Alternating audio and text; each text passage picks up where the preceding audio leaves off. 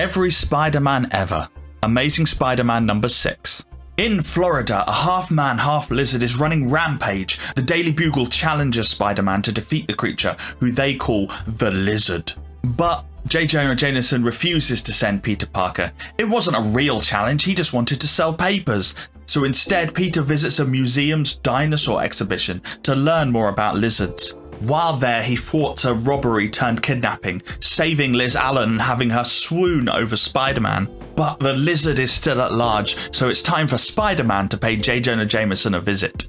After some convincing from Spider-Man, Peter Parker is on his way to Florida to find the Lizard, and maybe visit a local reptile expert, Dr. Curt Connors. In the swamps of Florida, the Lizard ambushes Spider-Man, nearly drowns him and throws him for almost half a mile. Instead of getting back into a fight he can't win, Spidey visits Dr. Connors' house instead, only to find his weeping wife. It turns out that Doc Connors is the Lizard.